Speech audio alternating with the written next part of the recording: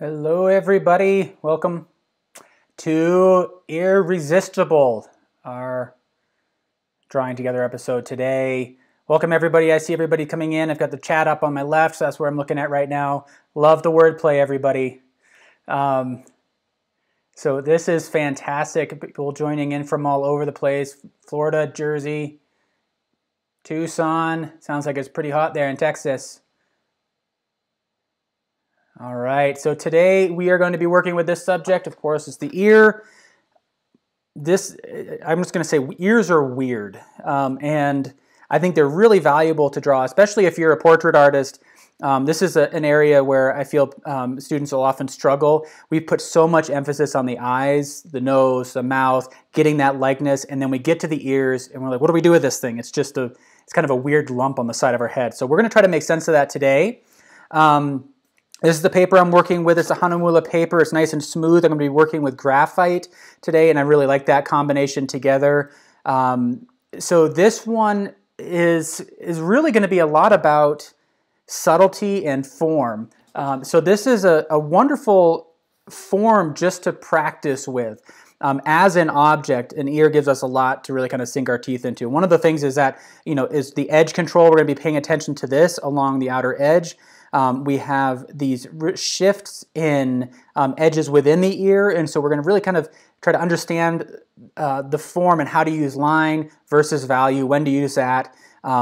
We have light reflecting on a concave surface as well as a convex surface. So again, there's a lot for us to really dig into today. So if you have any questions, feel free to call them out in all caps here. I'm going to be monitoring the thread. I'm going to try to get to everybody. Hello. I'm just going to look. I see a lot of familiar names here. This is fantastic. I like the wordplay, everybody, as well. So I think that's one of the most fun aspects of this whole series is coming up with the titles. So if you have any ideas, just let me know. Wednesday we're going to be doing Orange You Excited? Orange You Glad? What is it? Orange You something. Orange You Excited, I believe. So that'll be on Wednesday. So we're going to dig right into it. I've got the reference up on the left, and I'm going to be using both kind of the screen in front of me as well as this reference image. With the reference image, I don't quite get the nice contrast, the rich darks, the brighter highlights. So I found that working from a digital projection, a screen or something, can often be a bit more effective. So I'm going to be kind of utilizing both of them. And the first thing I want to do is just to start lay out the basic form. I'm using a 4B pencil. I originally, I was thinking about using the HB pencil that I used for the last one as well, but I'm just going to go right for this 4B, and then I'm going to bring in this. This is a carbon pencil that I'm going to bring in for some of the darker areas to try to increase that contrast. In part because with the pair drawing on Friday, it didn't quite give the contrast that I think is kind of helpful for video. We talked a lot about that, really embracing the silvery quality of the graphite. So we're going to be doing that with this as well, but we're going to try to increase the contrast a little bit by just going straight to some of the darker values. So I'm using a 4B, and I'm going to use that carbon pencil. Now, carbon pencil is kind of a blend of charcoal and graphite. What I want to do is to help kind of keep me on track is I'm looking for the central axis. If I can imagine a central axis of an ear, which is kind of a challenge because it's such an asymmetrical form, but there's this general line here that I can utilize. So if I go from the lower point in the lower right to the high point in the upper left, I can get this general line, and I think that's going to be helpful in providing an early orientation point. And I can kind of just keep that fairly loose. I'm just letting the weight of the pencil do the work for me. All right, just checking the chat real quick. All right, I'm just going to keep going. All right. Again, shout out if you have any questions.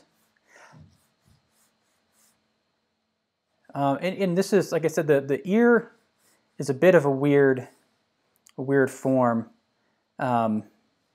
I'm sure there's some wordplay we can utilize in there, but thinking about the overall curve, I want to think about the basic structure. If I've got the axis here, I want to break down that curve into short, straight sides. That's something that we've dealt with a lot in this series, is that idea of kind of tackling the curve by breaking it down into a sequence of short kind of diagonal marks and looking for landmarks. And you may have a different set of landmarks than I do. So I'm seeing this point over here, which is the farthest left point of the ear. I think that's going to be a landmark. The high point on the ear is going to be a landmark. This part in here, where we transition into that hairline, is going to be one.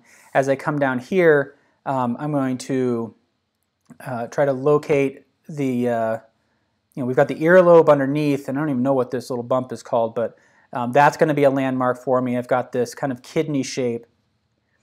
And I'm just going to start to rough it in. Nothing is concrete at this point. We're going to always be making adjustments, but I want to start to think about some of those elements. And I want to be really careful about establishing lines on the inside here, because as you look at the photograph, there really are no hard lines. I think the hardest part is going to be right in here, this diagonal kind of fold here that tucks in underneath this portion of the ear. So just want to start to rough that in and get a handle on the basic proportions. And what's kind of fascinating about ears is how varied they are. If you're a portrait artist, everybody's ears, they're kind of weird forms, but they're really kind of unique to the individual. And we often deprioritize them, but this can be something that really pulls it all together. We tend to lose steam, and often you'll see a portrait painting or a portrait drawing where the ears are just kind of gone. They're just a few little suggestions, and that can work for some artists, but it may also be an opportunity that you're missing. So what I want to do here is, if I've got the high point, the low point here, the high point here, I want to look for that central line here. If I divide that in half, maybe it's right around in here. If that's the halfway mark, I want to find that on my reference photo. And I can indicate that right in here. And that can be helpful in orienting myself. So I think this line needs to come down a little bit. Look at some of the negative space.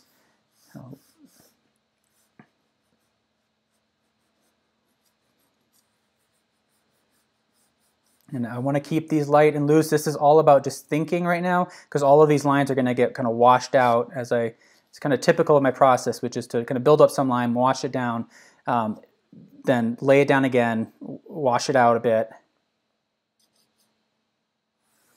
And I want to look at some landmarks here. So we have this curve, and I want to see where it is relative to this landmark, and it's a little bit below. And if you're working from life, these are all tools that you can utilize with the subject in front of you. All right. So I feel like I'm placing the ear effectively. I've got a basic understanding of the proportions, and I want to start to just build up some value, in particular in the area around it. So I'm just utilizing the side of the pencil, and again, as one of the things I've mentioned a lot in previous drawings is, as you're building up value, if you utilize the side of your pencil, it maintains a sharpness at the point, so you can use that detail when you need it. And you can really build up a lot more value very quickly if you tip it on its side. It's just a much wider surface. It also prevents you from making permanent marks early on, because these marks kind of float on the surface more easily.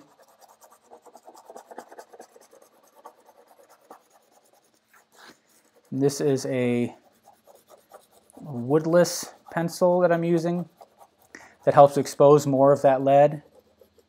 If you're using one with a wood casing, you might be challenged by that, so try to shave off a bit of the wood if you can.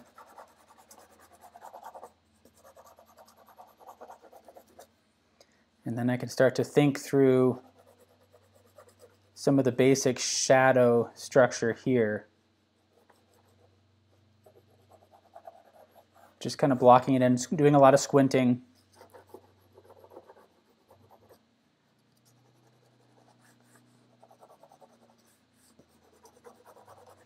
there's a little bit of reflected light on the inside of the ear in that concave portion. I want to try to ignore that for now. I'm gonna, as I squint, it starts to disappear and I see the shadow within the ear a bit more effectively. I'm going to pull out the highlight here. So this is a lot about just getting rid of the white of the page. And this contour along here is going to be a lot of fun. I'm going to try to play with some variety. If you think back to the pear drawing, we talked a lot about paying attention to that contour edge, utilizing line in some places, but looking at an alternating sequence of light and dark as it relates to that background. So the ear might be lighter than the background in some areas, darker in other areas. Again, just building up value. Trying to blend using the side of my hand rather than the oily fingertips.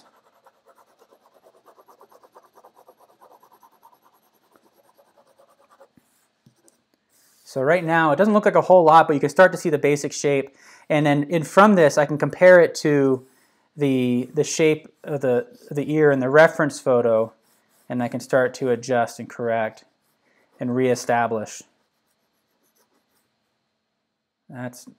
That mark right there had no real reference to what I was looking at. It was completely wrong, but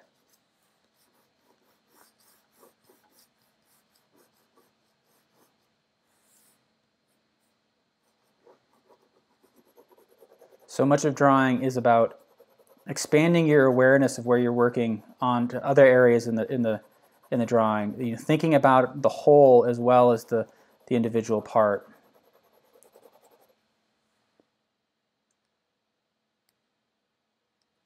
Yeah, Bonnie, I see your comment there about working a little bit darker. We're going to get to that kind of a darker sketch pretty quickly here. It's going to show up more easily soon.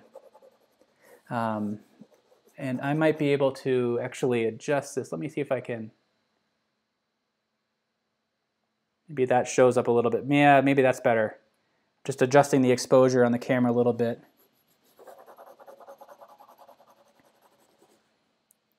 So it's a little bit darker than what I'm seeing here, but hopefully it shows that line. It's hard. One of the hard parts about working with graphite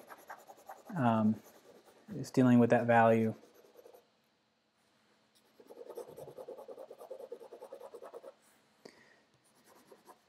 All right.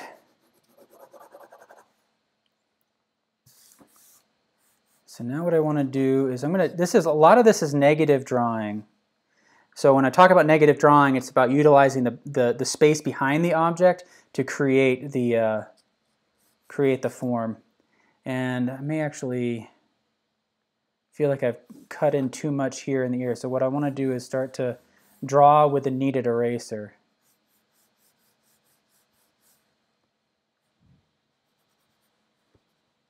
And get this basic form down.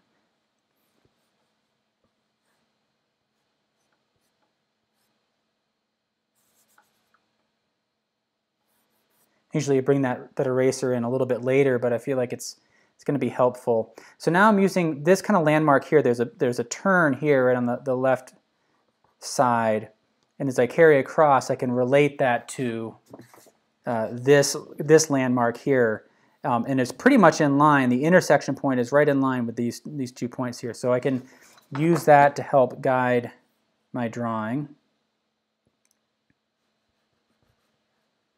Start to block in that landmark. Let me come around here.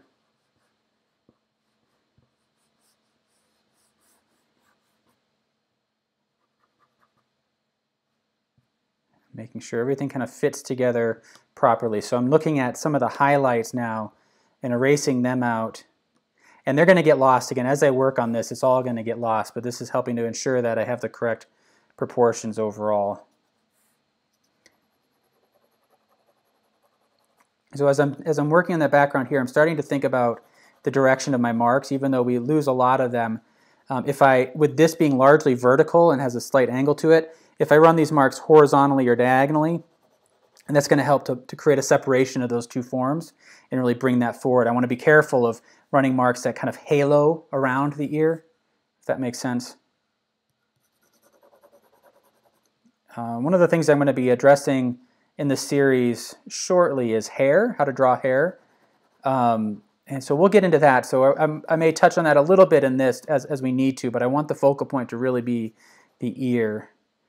So as I'm working on the negative space, I'm trying to be a bit more precise now than perhaps earlier.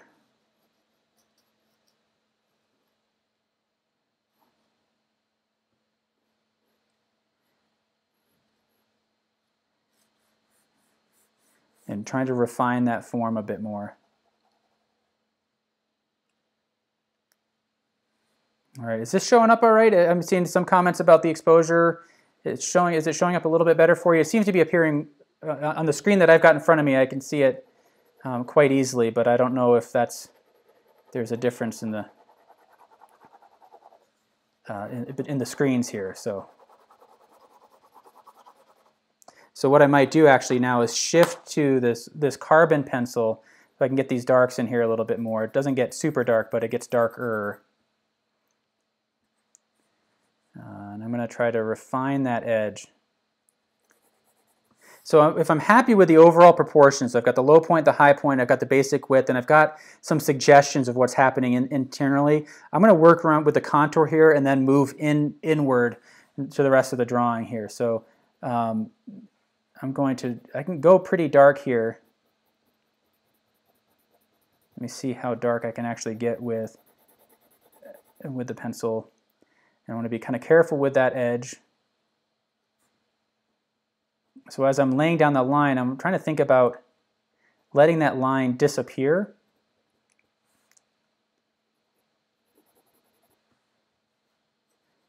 So as I come across, trying to refine these curves a little bit.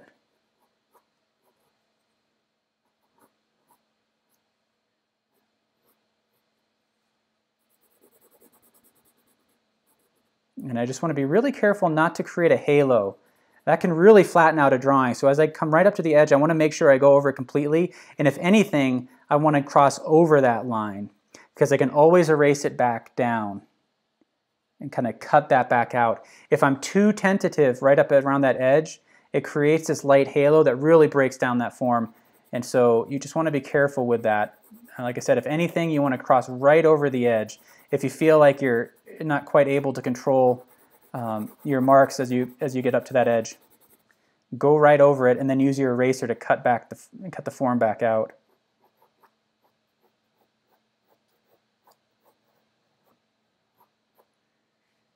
All right, seems to be getting better. All right.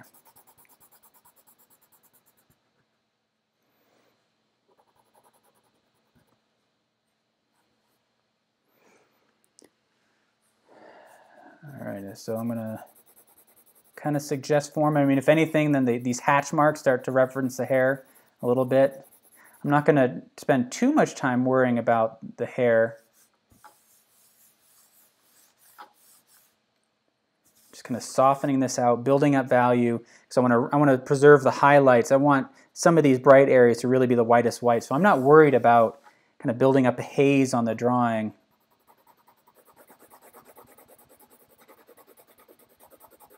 Kind of feather that out. All right, I want to figure out, really want to think about this edge and how I want to address it.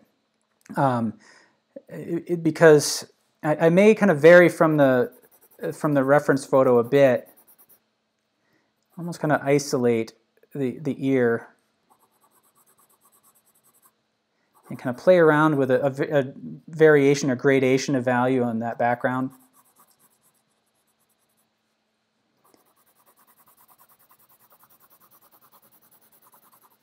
So here again, as I'm building up that background, I'm going right over the edge of the ear.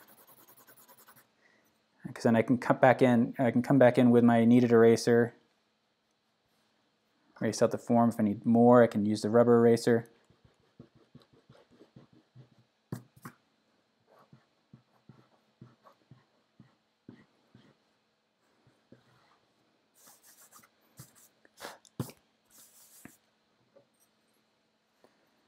And then what I want to do, actually, I want to bring the ear forward a little bit here. So I might let this stay as a relatively light value. You can see I kind of created this gradation as we come down. And so I may create this alternating sequence where now artificially make the ear a bit darker than the background here. And as we come up, we have this highlight that's going to be bright against that darker background. So we'll have this alternating sequence of dark to light versus light to dark up here. And I'm thinking that's going to help make that ear really pop and understand the form a bit better. If I'm crossing my head into the shot, just let me know. I'm going to try to keep an eye on it. Something that I've struggled with in the past, and definitely with something like this, my instinct is to get right up in there.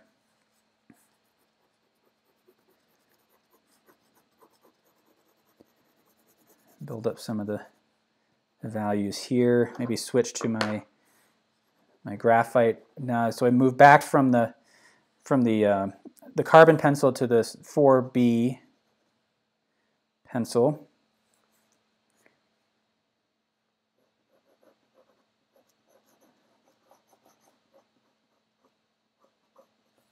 And then in here, so we can create this kind of transition from dark to light, and then maybe get a little bit dark back in here again to create some contrast in the light down there. I'm going to like that shift, and that shift in value. So make this darker as we come across.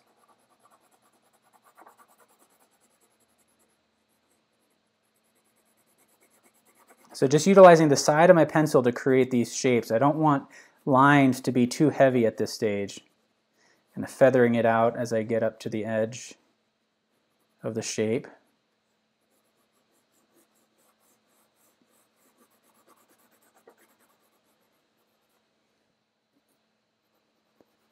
All right, so that's feeling pretty good. Let's see.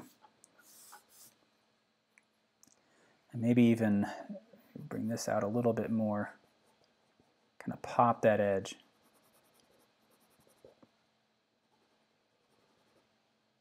Using a line there, so I just want to be selective with the line.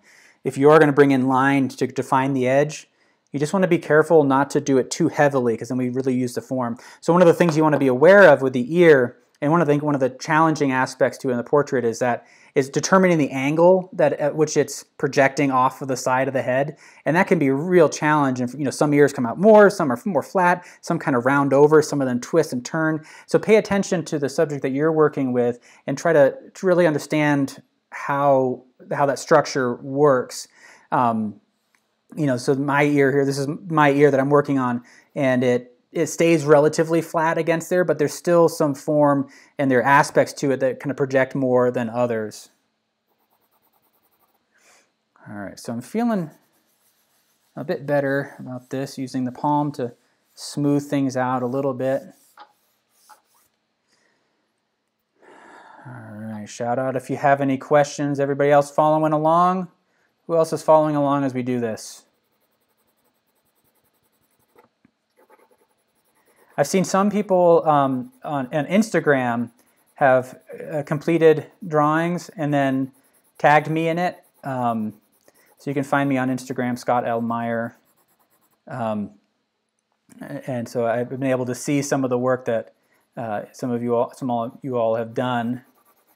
I don't know if anybody is joining from classes again. Is it the Sarasota Military Academy, Milburn High School? Anybody? All right, let's see. I think at this point, I'm going to come back to this section, but I feel like at this point now I can start to add some more specificity to the form here. So I want to take kind of a visual measurement of this edge along in here, and really pay attention to the idea that what I'm noticing here is that it's not a perfect, they're not perfectly parallel, the inner and the outer edges. And so I want to be careful not to, follow the instinct, which is to kind of create this line that follows perfectly parallel with this outer edge. And I want to keep these lines light, because what defines this edge isn't a hard line, it's the fact that this is a shadow in this side. So as I lay down these marks, then I can bring the shadow out and underneath it. And then as we come across, that line starts to soften and we have the shadow continuing on down in here.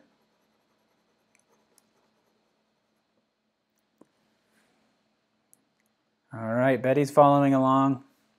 So shout out if you've reached a part that you're kind of struggling with or is not quite clear. All right, I think actually I want to just keep building up value. I feel like I'm being thrown off by the white of the page too much.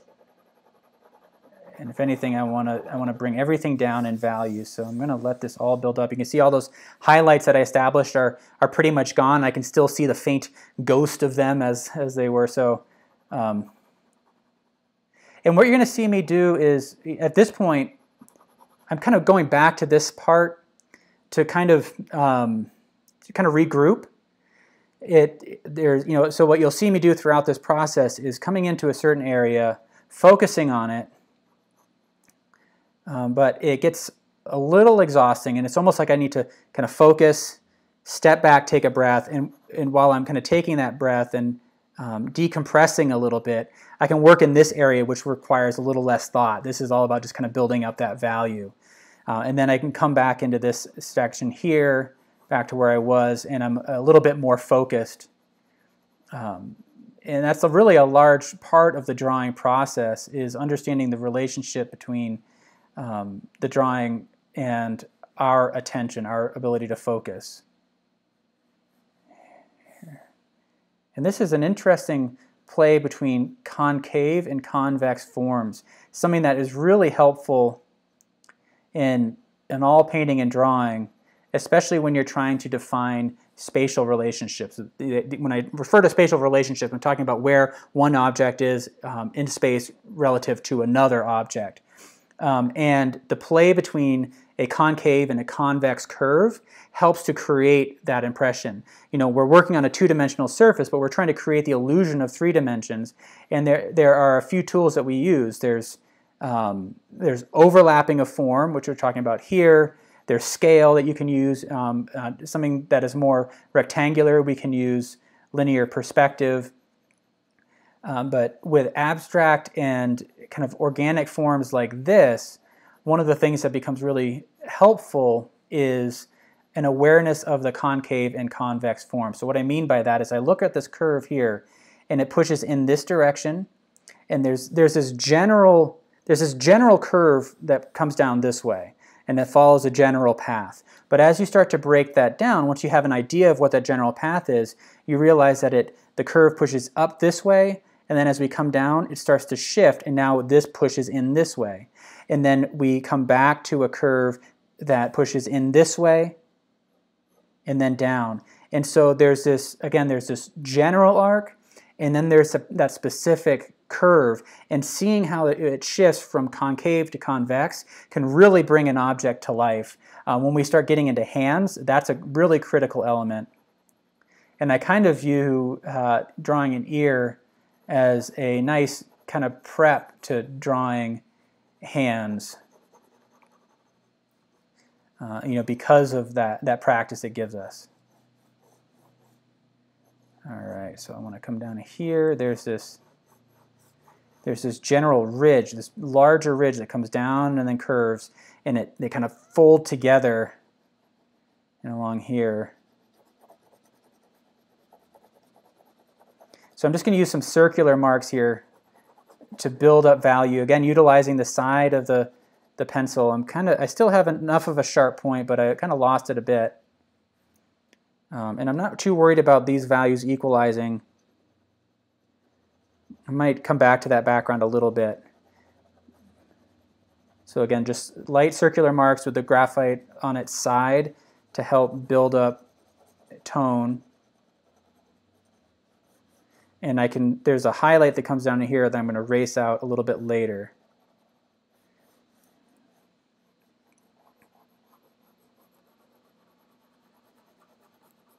But these are all really soft transitions in here. One of the things you want to be careful with is overstating some of these areas.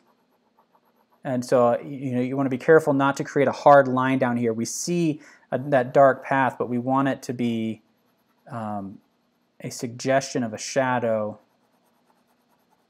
not a hard line.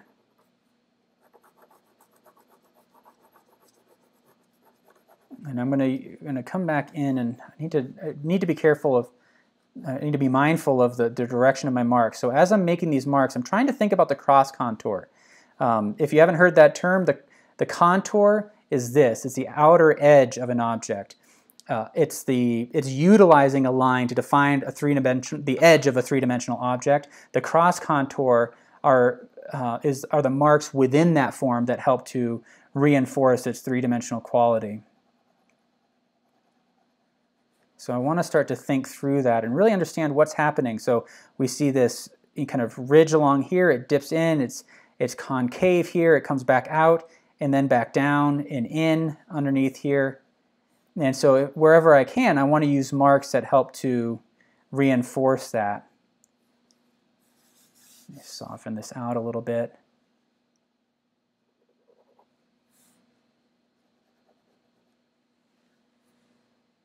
All right, Karen is saying that they've been wonderful confidence builders. I am really glad to hear that.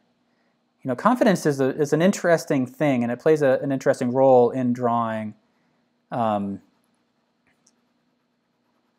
one of the things that I've said before is that, marks are thoughts. Every mark that we're making on here is some sort of visual representation of a thought that we've had.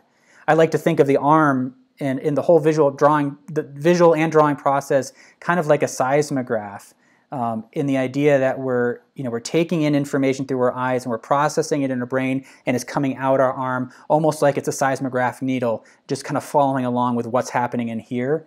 We often put so much emphasis on what's happening in the hand, and we think that it's something it's having to do with hand-eye coordination, and it does to some degree. But I would argue that if you're able to write words, these small details, these fine marks that accumulate together to create words on the page, I think you have sufficient hand-eye coordination to get going. And then as you shift your focus onto really observing and understanding what you're observing and what's happening up in your mind, then you continue to build hand-eye coordination from that.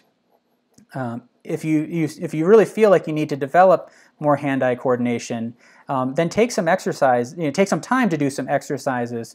Just like if you're a singer, you would want to just vocalize and exercise your larynx, your breathing, and kind of keep those skills sharp. You can do that with basic mark making. Practice making circles and ovals, lines, all sorts of things just to build up that hand-eye coordination. But I would argue that you're going to do that fairly naturally if you just draw. And as you build up that confidence, it's going to show in your work.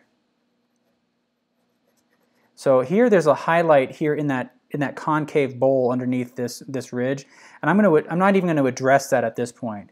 I can pull that out with an eraser, but what's going to be more helpful to me is to understand that part's in shadow and is kind of catching some reflected light in there. So now as I'm coming down here, we have this wonderful transition along in here where the shadows become sharper and more defined in some areas, more subtle and soft in others,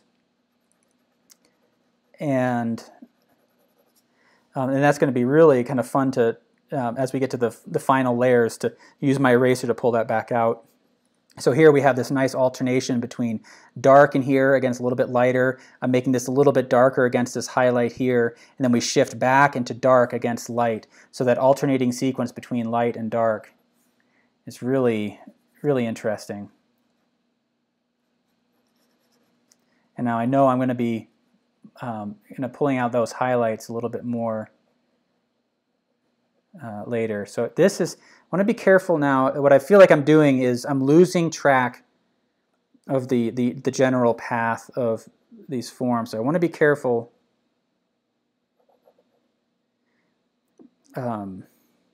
So there's this angle to the ear, and as I got to this part, my instinct, it feels like this mark along in here is tilted outward, but it's not. It's actually, I'm kind of lining this up, it's actually slanting inward like this just a little bit. So I need to kind of double check that.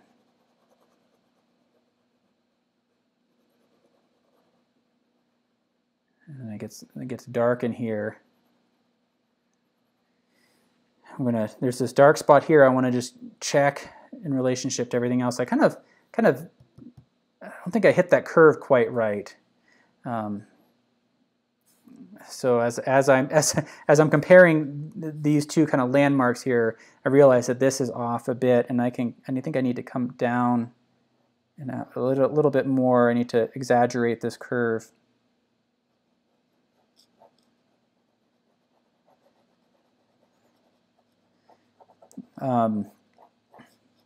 Now, this is, that didn't make a huge impact in terms of our ability to understand that we're drawing an ear. So you want to ask yourself how critical correct proportions are at each stage of this drawing process.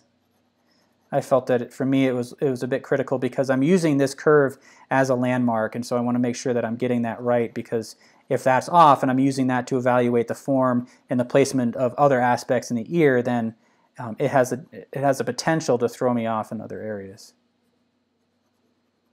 Kind of squinting.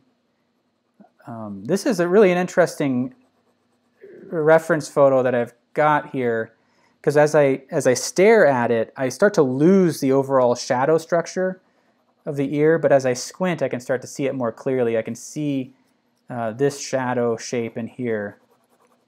And as you create that shadow shape, I'm just going like this to help visualize the path, and then I want to build that value using directional marks that end there rather than drawing a line that fills in. So again, squinting, kind of gradually building up values.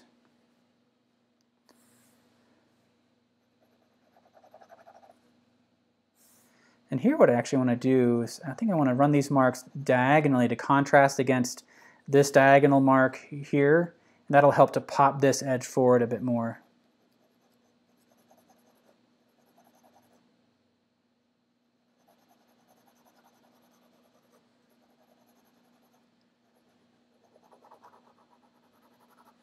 Okay. I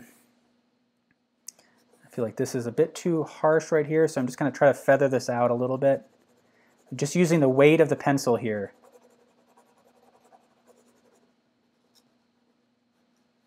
And as I come up here, I want to really observe, and in my mind I'm thinking we have this ridge here, it sinks into this kind of valley, comes up with as a ridge, and then there's a bit of a gentle slope, but it curls under here, and then back up into this section. So we have this form like that. So I want to try to visualize. I don't know what I was just doing there. Let's see. Kind of lost track of where I was on the ear. I'm going to ignore the highlights at this point. Let me wash that all in, smooth it out. I'm going to come back into this a little bit later and pull out some of those highlights.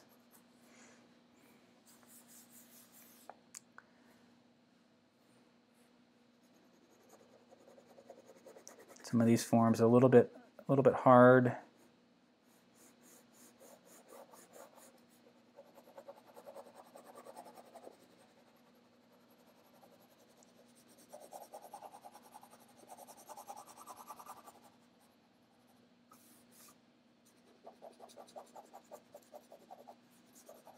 Hope everybody's doing all right during this time with social distancing and whatnot. Perfect time to art. Again, so much of drawing is tied to our focus and allowing yourself just to get sucked into the drawing. And a lot of that is just trying to shut down other parts of the mind. But I think the more you try to, the harder it actually gets. And so it's more about allowing yourself to get pulled into your drawing. And it can be a rather hypnotic process. I'm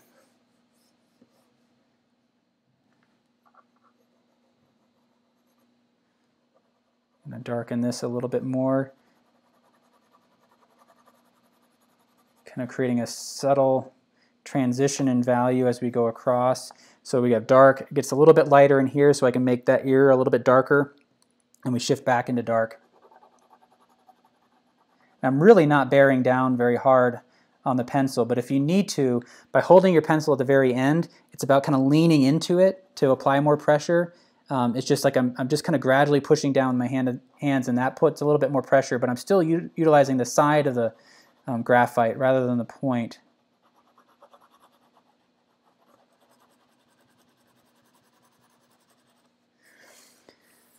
All right, so now I feel like I can start to become a bit more specific. Again, I'm not really pulling out the highlights a whole lot, but I think I'm going to switch back to the carbon pencil and define this form. And I think what I want to do is change the direction of my marks. I can visualize the edge now of that. I want to run these marks kind of vertically to contrast against this angle here.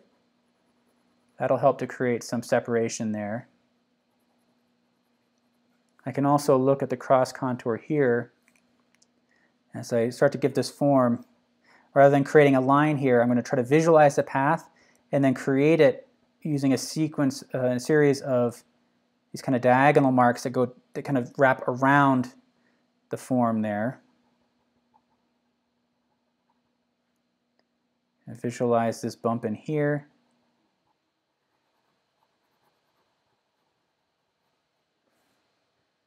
And this really kind of forms this bowl in here. So I want to try to visualize that and maybe run these marks kind of diagonal to contrast against the diagonal, and I'm coming down into the ear on this side, coming up out of the ear in here. So I'm changing the angles here, and that'll, even if it's subtle, it'll suggest the form.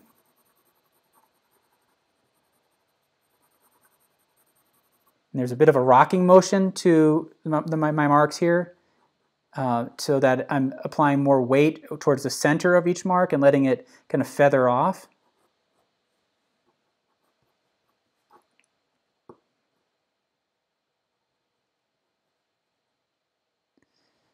And I'm kind of losing focus a little bit. I'm going to switch to the side.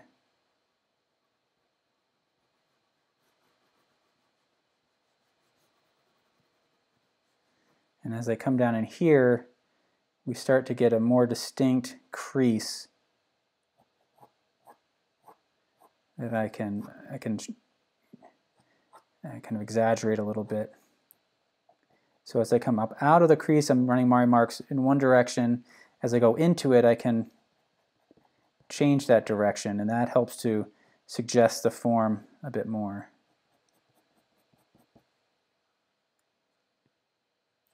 How do the carbon pencils and the graphite work differently? That's a good question. There is a slightly different feel to the carbon pencil. I'm still getting used to it. I haven't really utilized it a whole lot, but they seem to be working. One of the things I think I've done is I've built up too much graphite on the lower layer, and so it's having a hard time accepting the carbon pencil onto the paper. That's the challenge with working with graphite is that it's such a hard material. It tends to burnish the paper, and we lose some of that tooth. And I feel like I've done that to some degree here. So I just want to be kind of careful with that. But otherwise, it works pretty well. It's just a bit more permanent of a mark.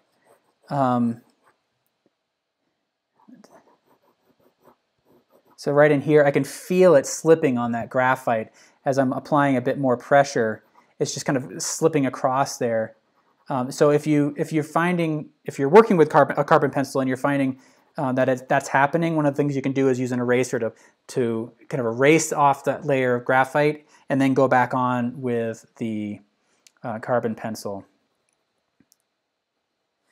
So as I come around here, I'm thinking about this path. I'm not worried about it being too sharp of an edge because I want it, there's a rounded quality here. So you want to be careful not to overstate that edge. But at the same time, it is sharper in some areas than others. And then with that shadow comes through here.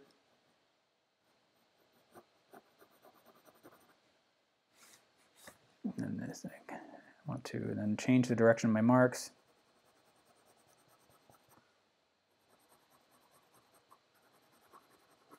And I think when I use my eraser to pull out those highlights, this is all going to really pop.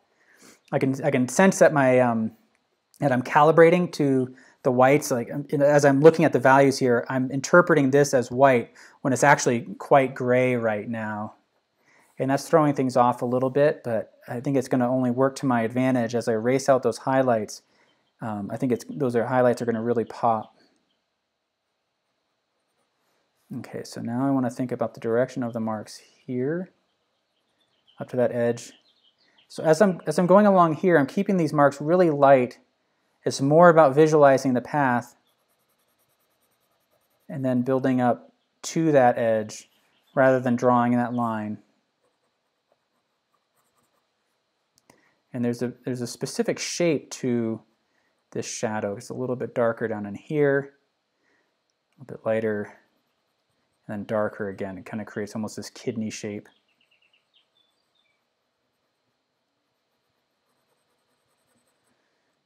As I come down here, as you're going along, I'm finding myself being really sucked into this area and losing sense of the context. You got to force yourself to always be thinking about not only what does this look like, but where is it in relationship to everything else, and double checking, am I in the right spot before I even work with that shape? And that's part of what I could feel myself losing that, and I'm trying to intentionally bring that back into focus. Maybe change the direction here.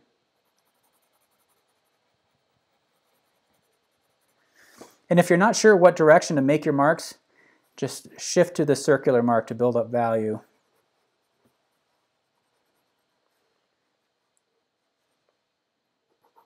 All right. Why do I not stick to the graphite pencil? So I could stick to the graphite pencil, but I am choosing to go to the carbon because it's a little bit richer in value, and it's showing up on camera a little bit better. I think that's my concern at this point. If I wasn't being filmed right now, I would probably actually stick to the graphite, and I feel like I would probably understand the ear just as effectively. But that's kind of one of the main reasons at this point. But I'm enjoying the carbon pencil.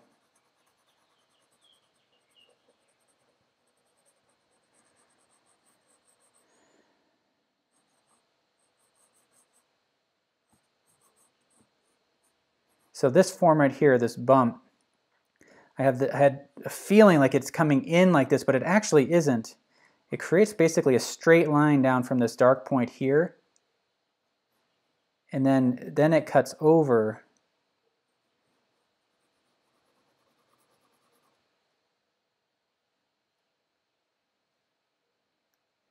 Jackie's saying your biggest problem is drawing or painting rocks. Sometimes they end up looking like a loaf of bread. That's an interesting thing.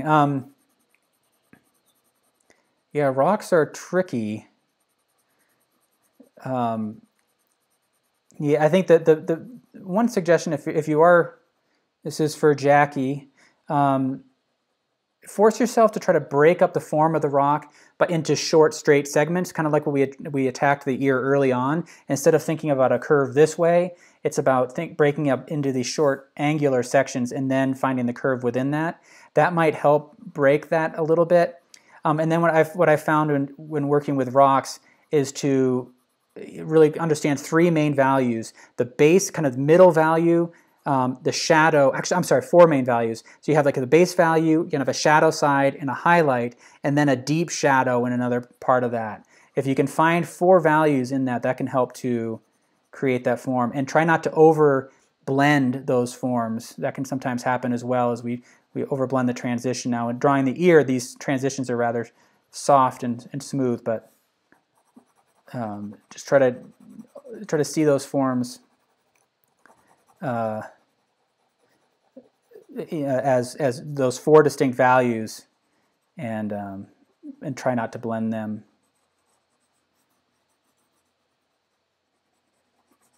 All right, kind of working on here. This is a bit kind of more abstract, so I want to start to really make sure I understand the form.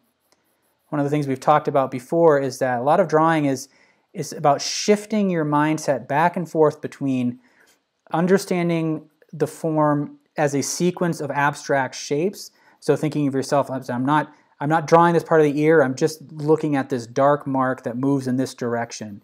And it's lighter in value than some other areas, but it's darker than the highlight. And so trying to think about it just like that, versus then shifting to really understand what's happening anatomically. What am I looking at? What direction does it move? Does it fold? Does it come forward? Does it recede? And so you want to practice kind of shifting back and forth between those two ways of thinking.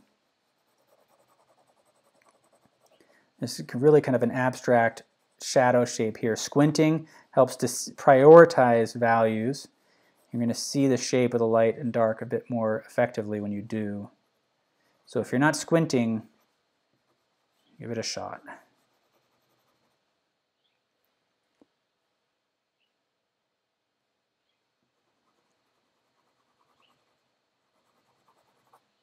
All right, let me see here. I'm just using the screen as a reference.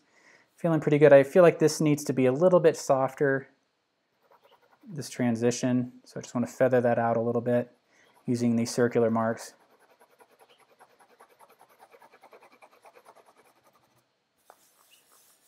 Smooth that out. All right, and then I want to come back in here, and you can see the ear gets a little bit darker as it rounds around the lobe. So I'm kind of lightly doing the line, and as I'm doing that, I'm utilizing the side of the pencil, and almost like I'm pushing up into it to find that edge, and usually again kind of angling the pencil this way, so it creates a kind of a gradation inward, leading up to that edge.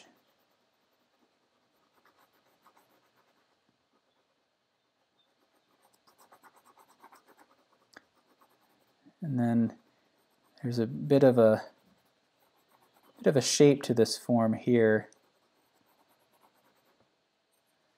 Let's see, and I can use a line to help sharpen that up. All right, come around here. So now as I come up the side of the ear, I'm going to then reverse my thinking, start working negatively by kind of drawing in this background here. And then hopefully that contrast in the way I'm working, we're darkening the background here, darkening the ear or down here as we travel up that edge, is hopefully will add to the three-dimensional quality, create that illusion of depth a bit more effectively.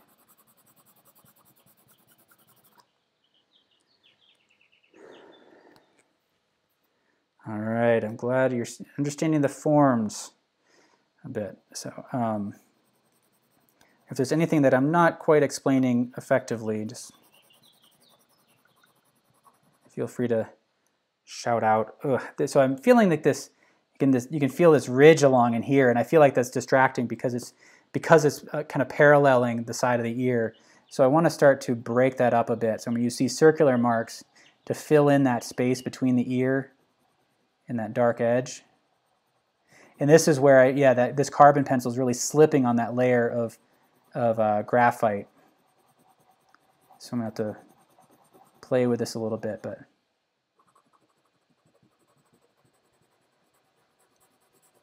hopefully that knocks that down a little bit.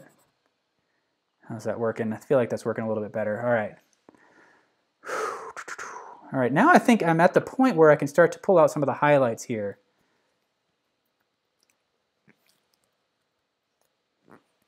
The bird in the background. Oh, can you hear the birds outside?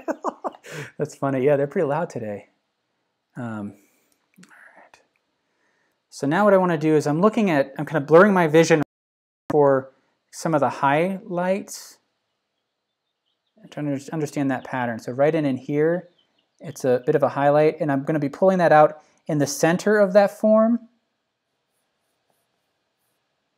rather than right up against that edge, because I don't want to flatten that out. This is a three-dimensional form here. So I'm kind of dragging and pulling out from that central line to feather that out, and then from that center line I'm pushing and lifting on the inside. And there's a bit of a highlight here. So just using my kneaded eraser, and you're always drawing. I notice some students have, they shift their thinking when they're erasing, and for them erasing becomes kind of about correcting.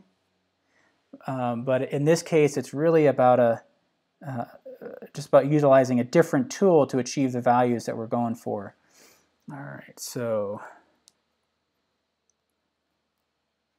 there's kind of a high point in here, highlight.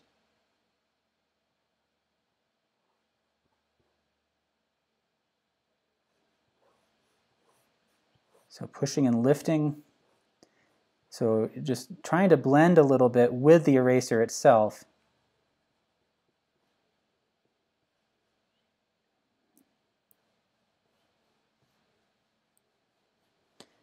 There we go. So it's starting to pick up graphite right on this edge, which is fine. So I'm not kneading it at this point because I actually kind of like what's happening. It's smudging the graphite a bit more. So it's a very subtle pressure on it. And now I've got enough charcoal on my hands that I can utilize them as drawing implements. So I see a highlight in here, but it's not as bright as the highlight here. So I want to be really careful not to overstate it. And if anything, I want to subdue that artificially, make it more subtle than what I'm seeing in the reference photo.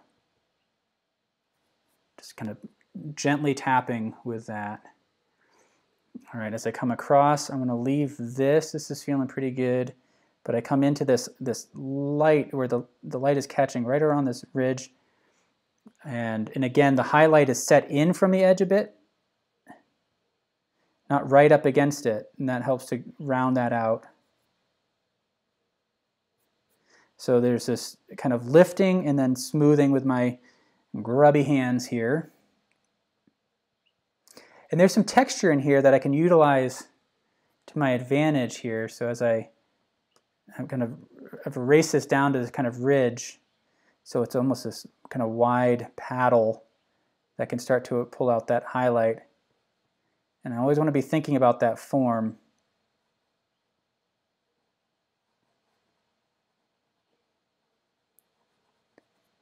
These circular marks help to soften the kneaded eraser a bit.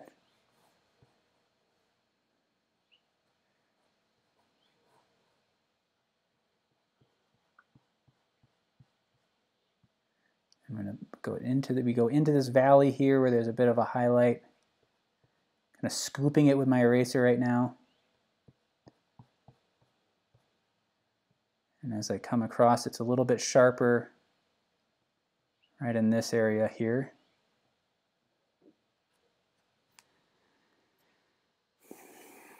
This is all in shadow. And then where's the highlight here?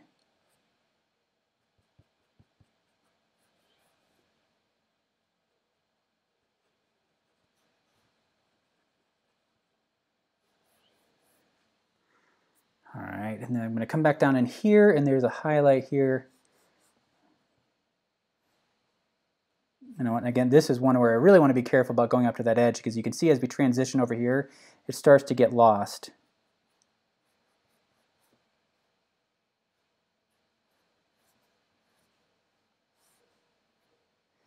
This part reminds me a lot of painting. I'm almost thinking about this as kneaded eraser as though it's a brush.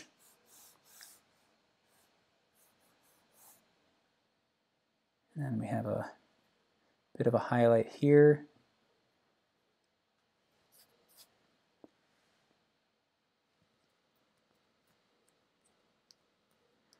All right, thank you everybody. Some good comments. I'm glad, Jackie, that the suggestion of the rocks makes sense.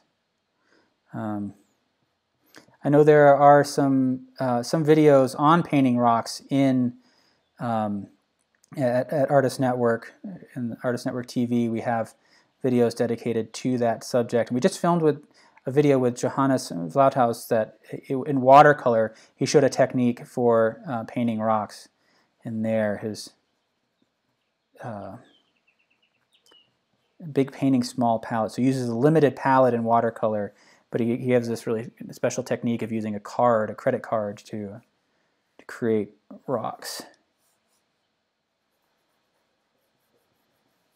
All right, softening that. Gonna need a little bit more variation in here. Just kind of scooping this highlight out in here.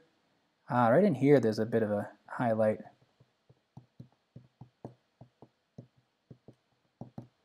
I just love kneaded erasers. They create such varied marks, because you can shape them however you want. I think I can pull out some suggestions of hair here.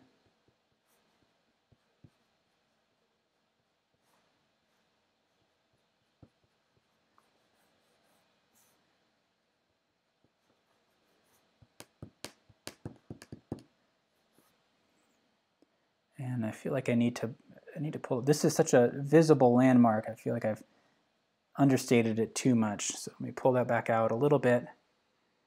Come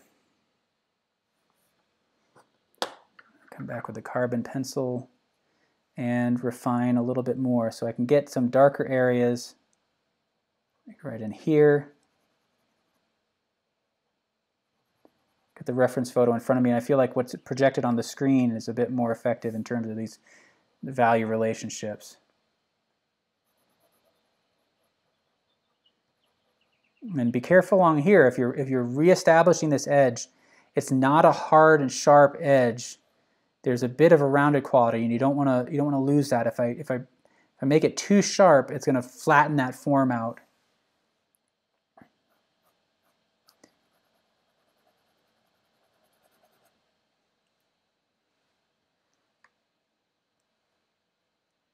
That's awesome that the birds are picking up outside. I don't know what's out there.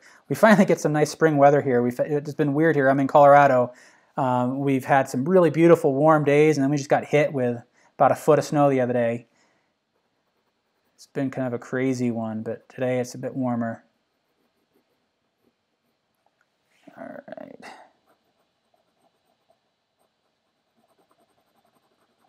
So now I'm just kind of picking along, pulling out some areas where I feel like I could darken it a bit more, trying to keep my eyes blurred.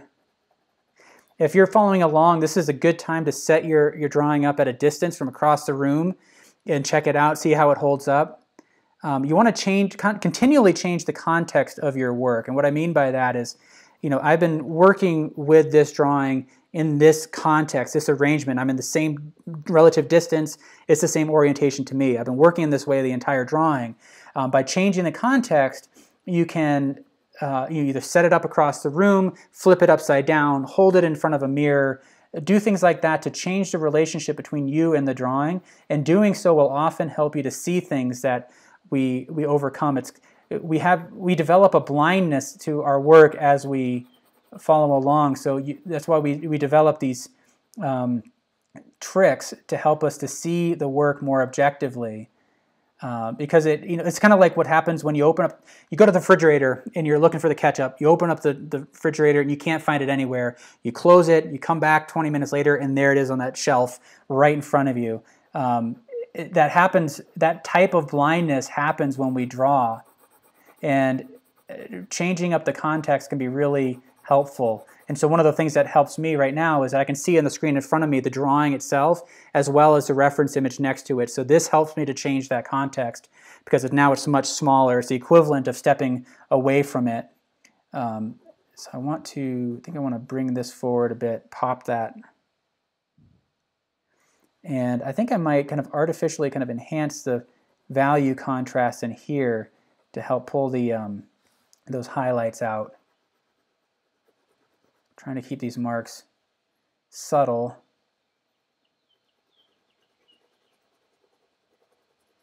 So if you're new to the series, I do this every Monday, Wednesday, Friday at 3 p.m. Eastern.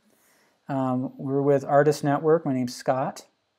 You can find more information and more drawing resources on Artist Network. There's a page for Drawing Together. That's the name of the series. And there's just more free drawing resources there. We also check out Artist Network TV, a lot of videos there. If you're needing some inspiration, techniques, watercolor, oil, acrylic, pastel, you name it, there's a lot of videos there. And there's a dog out there barking. Seems to be having a good time. Now, if this drawing was all about value, I chose ultimately the wrong medium. One of the things we talked about in the last drawing as we worked with the pairs is really understanding what your medium brings to the work of art, and then utilizing that, respecting that, and extracting as much power from that as you can. And so what I mean by that is that graphite lends itself to this silvery quality. It's not about creating a dynamic range and contrast the way charcoal lends itself. And its strength is in being able to create fine detail, again, building up a kind of an atmosphere of silvery light. In this carbon pencil, it kind of is a bridge between those two. If you're looking at this, or if you're working with it, and you really are drawn to that strong contrast between the dark here and the light of the ear, then maybe you want to do this in charcoal, where you can get these rich darks and create that strong contrast. To me, I feel like I really responding to these subtle shifts and turns in the value here that the graphite and the carbon pencil kind of lend itself to. So.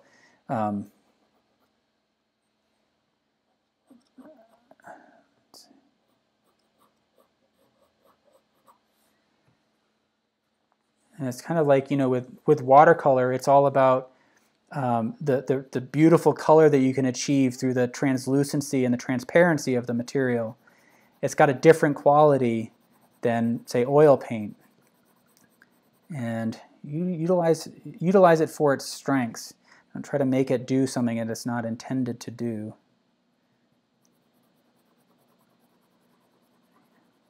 I mean, everybody utilizes their materials in a different way. When I work with watercolor, I'm traditionally more of an oil painter, so I tend to work with a watercolor in more of an oil painting way, just out of habit, and you're going to find your own way of utilizing the materials. But just consider, what are the strengths of the material, and are you really utilizing it for its strengths, or are you trying to force it into something else? Let's see, I feel like maybe I want to bring the line out a little bit more. So here there's kind of this lost and found line as we go along this edge. How does that work? I like the way that pops. How do you keep from overworking a portrait? It's a good question. I'm actually a little bit hesitant to suggest to not overwork it.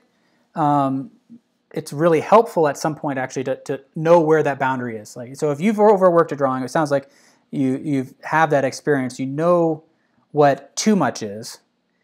The hard part is knowing what too little is. And we have a tendency to kind of second guess that and be less confident in that, saying like, whatever's happening on there isn't quite reading enough. It's not enough. I need to do more. I need to do more. Next thing you know, then it's gone too far. And so some of the things that you can do to help rein that back in is to force yourself. Limit the number of marks. For example, I've assigned paintings where I give students a limited number of marks. You've got 50 marks that you can make on the page, or 20 marks, and that's all you've got. And that's a helpful way of kind of confronting that issue, is that you can't really overwork it. It's about utilizing the materials in such a way that you're getting as much information out of as few marks as possible. So doing something like that, creating an artificial constraint, can help you to see that and develop confidence that what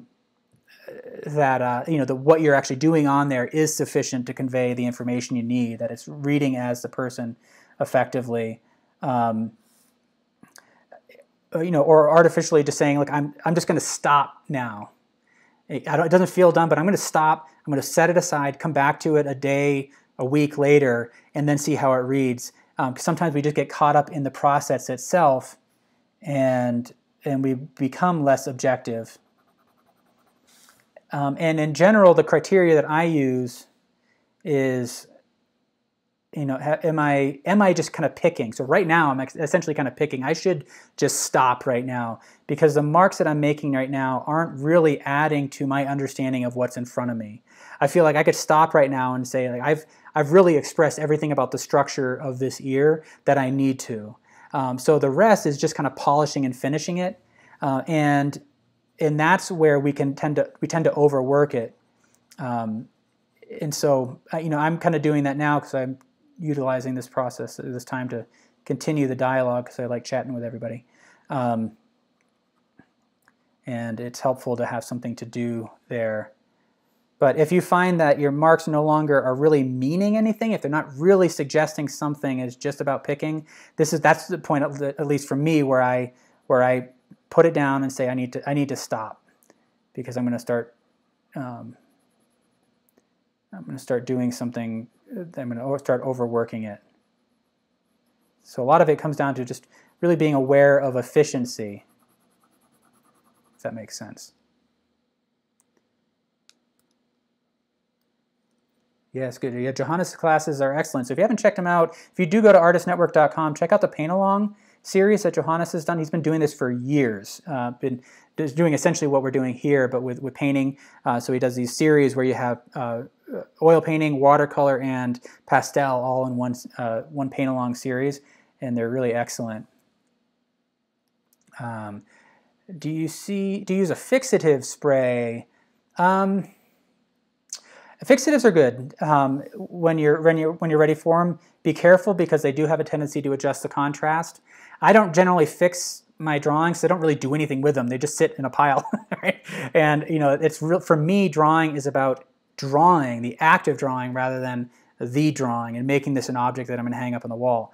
But for each of you, you're going to have your own relationship with the object, and so if you do have something that you want to preserve, I would spray fix it. And then if you're not displaying it, if you're if it's going to be stored in a flat file or something, you might consider kind of a Mylar sheet that lays in on top of it to help prevent it from smudging as well. That's helpful with pastel work and other things that are a bit more fugitive in that area. Do your eyes bounce between darks and lights easily, or do you focus on one of them the other? So PMT, that was a great question about focusing on the balance between lights and darks. So it's kind of all of the above when you're evaluating the contrast between lights and darks. And so much of drawing is about looking in one area but putting your attention on another. So if I'm looking at, say, the highlight along here, I'm holding in my mind other values here. I'm always aware of what's happening in the periphery. And that's where squinting and blurring your vision becomes helpful, because it eliminates all the detail and you start to see the whole of the structure. And then when you bring your eyes into focus, then you can see the specific form and the detail. So if I'm looking at the value here, I am studying this value, but I'm also aware of the values along in here. And sometimes it's a matter of kind of looking in a central area and putting your awareness on what's happening around it. I believe I read somewhere that our eyes are actually more sensitive to value structure or value relationships just outside your center of vision, especially when the light is low. That's when you have light receptive cells in your retina. You have rods and cones. The rods become more active in low light situations, and they become more sensitive to value relationships. And they're actually more sensitive right outside the center of your center of focus. And so if I'm trying to evaluate, say, this area here, I might actually put my center of vision right here, but put my attention on the value right outside of it. And you might test this actually. I find it effective when the moon is out at night. You can actually see the moon a bit more clearly, with more definition, if you put your center of vision just off to the left or right. And that tends to be what happens with drawing as well. So just kind of offsetting your vision a little bit. So hopefully that makes sense. You're welcome. How do you keep from overworking a portrait? We got to that. What paper am I using? I'm using this. This is a Hahnemuhle paper, the Skizze 190. So it's a pretty heavy paper. It's a 90-pound paper. So this, it's nice and smooth. I also in some of the other videos that I've got, I've been working with a rag paper, also by Hahnemuhle.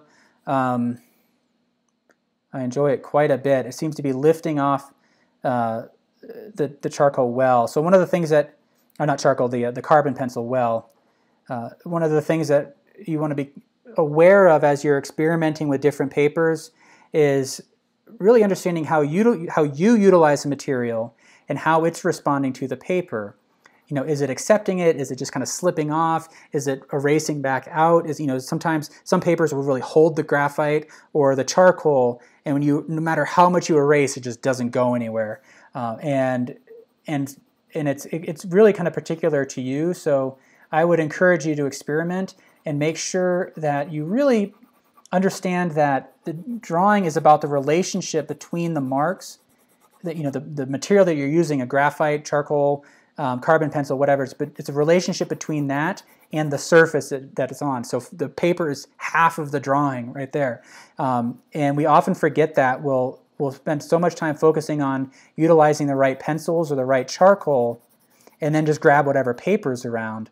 But each paper that you use is going to be different. It's going to respond to the materials in a different way, and they're engineered really to work with the different materials.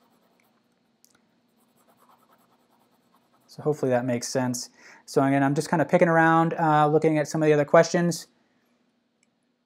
Do watercolor with rocks instructions. So Susan asks a question about if I have a instruction on watercolor and rocks. I personally do not, but check out, go to artistnetwork.com and check out a video called Big Painting Small Palette. It's a new one that we filmed with Johannes, and he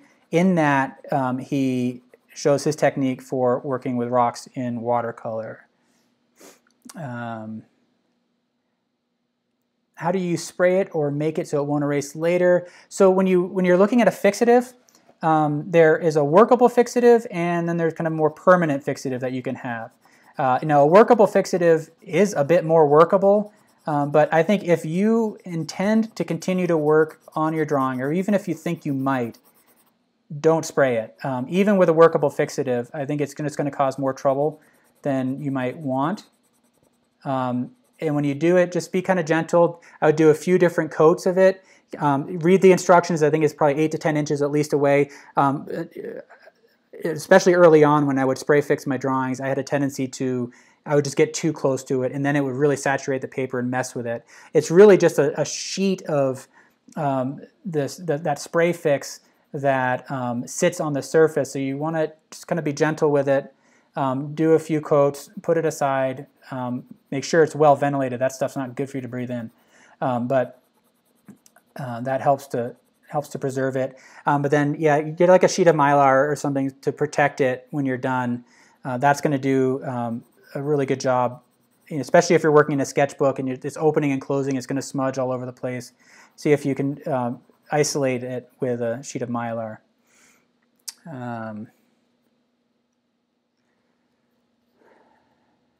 I think I'm seeing halo as I step away. How do you avoid that again? All right, so if you've got a halo, so say you're working on the outer edge, and what I had earlier is that as I was making these marks here, it was creating this dark ridge that paralleled the ear. So then you come back into the space between them, and I was working with a heavier kind of circular mark building up to that, and then feathering it out this way. And sometimes you can't really avoid it.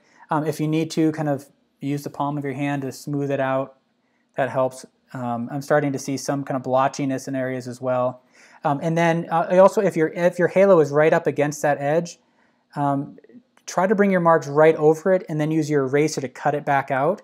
So if I'm going like this, I can bring my marks right over the edge, and I can use my eraser to kind of cut that form back out, and that helps to get rid of that halo. Now, of course, I've got a halo in this on the inside. So what I want to do is kind of soften that a little bit. So now I've got a highlight in an area where I don't need it, but I can kind of rework this. I got that line right there. So now since this is dark, as I want to build up this value, I can go I can just wash right over that edge, and it's not doing anything to that dark side because it's so much darker, but I'm just kind of taking down that tone that I just erased out with the eraser. So hopefully that makes sense. So it's kind of like layering it. So if that halo is right up against the dark edge, just bring your marks right over, erase it down, and then build up your values again. All right, James, welcome. I'm glad to see you here. But so we've been going on for, what are we at right now? Whoa, almost 2.5 hours. Or, I mean, an hour and a half. It's 2:30 my time. So about an hour and a half. This goes up as a recording afterwards. Come back, check us out on Wednesday, same time, so 3 p.m. Eastern. We are doing Orange You Excited. I think I'm going to work in charcoal on that one. We've done a couple now with graphite. I'm going to switch back to charcoal. I think for that one, we'll see how I feel that day. But I've really enjoyed our time here. If you have any questions, just let me know. There's about a 30-second delay here, so what I'm going to do is just going to let it record for a bit before I turn it off, because what's happened in the past is I'll sign off and I'll get this, not a flood, but I'll get a handful of questions that I want to get back and answer, and I can't because I've stopped the stream. So I'm just going to let it go. I really want to thank you all for joining me today. It's been a lot of fun. Hopefully the ear is a little less weird now. It's kind of, it's a kind of a strange form when you think about it, but a fun one. I think it's a really great tool to help build your portrait skills and just drawing skills in general. So thank you for joining me. Oh, FC, question about why do I not use a black and white reference photo? That is a really good question. So you could do that. And I think that is certainly going to get you farther along in your drawing. For me, one of the main challenges is trying to interpret color as value. And I think, if I weren't doing this live in this format here, I would hopefully have like a model in front of me and I would be drawing from their ear specifically. I think drawing from life is really going to build your skills most effectively. And then short of that, a photograph I think works. And really ultimately you're going to, by working on a black and white photograph, you can develop your technique. You're going to end up with a nice end result. But I think developing that skill of interpreting color as value is really helpful, especially when you start to get into really bright colors. I think that's something that we're really going to confront on Wednesday with an orange, because there's a strong light on it. And that brightness of the orange is going to be a challenge. We tend to interpret bright, highly saturated color as a lighter value than it actually is. And so I believe that it's going to develop your drawing ability more effectively if you work from life first. If you can't work from life, then work from a color photograph. But there's definitely nothing wrong with working from a black and white photo. But that's my thinking at least. So, all right. You are welcome, everybody. Let's see, looking for other questions. All right, Donna says, the ear is still weird, just less intimidating. That's exactly what I was hoping for. Victoria, do I work on tone paper? Yes, I do. There's a few others in the series, the Drawing Together series, that you should see in the playlist on the Artist Network YouTube page that I worked with a tone paper. I'm trying to think of what the subjects were. I did lemons. Life Gave Us Lemons. That was on toned paper. I did a hat, Hats Off to You, which was on black paper. And then I did the pipe. I won't say the French title there, referencing René Magritte, but that was also done on tone paper. So I think there's a few there. So if you want to check those out, those were done with charcoal and chalk on toned paper. So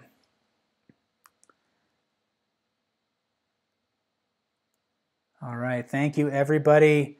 I appreciate it. I'm going to sign off, and I will see you all on Wednesday.